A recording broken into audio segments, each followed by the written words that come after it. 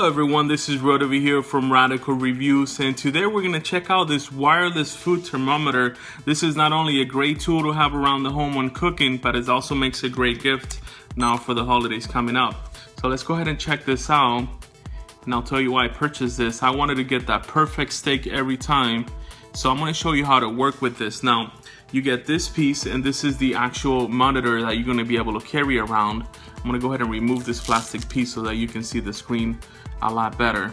So you get that monitor, you get the base. This is a home base, just like a telephone base, and then you get the actual thermometer that goes inside the meat. Now this piece is going to go inside the actual oven, and then you're going to draw this string all the way to the outside, and this piece will be on the outside. So don't forget to leave this inside. This does not go inside the actual oven. It goes outside, or the barbecue, or whatever it is that you put it. Do not leave this piece inside the heat. This is going to go outside, okay? So once you draw that string all the way to the outside, this plastic piece will also be outside. Keep that in mind. And then you're going to go ahead and connect it here. And then that is the base, basically monitoring station for the wireless one. So this one goes right here, and you can keep it around like that, and then you're going to be able to take this one with you.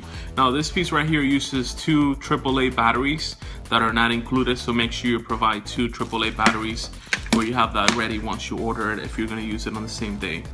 Right here on the back you can see a reset button. If in case it starts giving you trouble, you can try to reset. And then right here has an on and off switch in order to replace the batteries. All you do is you pull this lever down, and then you're able to replace the batteries. The lever is quite hard in there. I was going to show you inside, but you get the point. There's two batteries inside. Now you get this clip right here so that you can attach it to your clothing in case you're going to be walking around the home.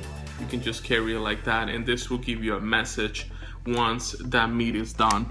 Now you're able to cook different types of meat, and depending on the kind of meat you're cooking, then it will tell you how much time you need to allow it to cook in order to be at the temperature that you want. Now you can have different options for cooking, such as right here it's got a button that says taste, and as we press the button that says taste, we can see medium, medium rare, rare, well, medium well, and then medium again. So you have the option to choose. Along with that, you can also see the temperature that it changes.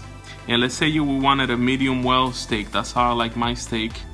And then we're gonna go ahead and hit start, and then you're gonna get a timer there. Now once you have that thermometer connector to the inside of the steak, for example, it will reflect on how hot the center of the steak is, and then it will notify this piece, hey, your steak is medium well right now, go ahead and take it out of the oven, or go ahead and take it out of the grill, whichever one it works. Now this is the beef portion. You get different options. You get right here, let's go ahead and stop this one. So I'm gonna go ahead and hit a stop, and then I'm gonna go ahead and hit clear. That way we reset the timer. So you have different options. Right here we have, let me go ahead and show you a little bit better. Right here we have the mode for beef. We have, let me see, we're gonna hit meat down here, and then we have beef, we have lamb, we have veal, we have hamburgers if we're making hamburgers, we have pork, we have turkey. It's got different pictures in there. It's gonna be a little hard to see because that screen is really bright. We have chicken. That's how the chicken looks. We have fish, and then it goes right back to beef.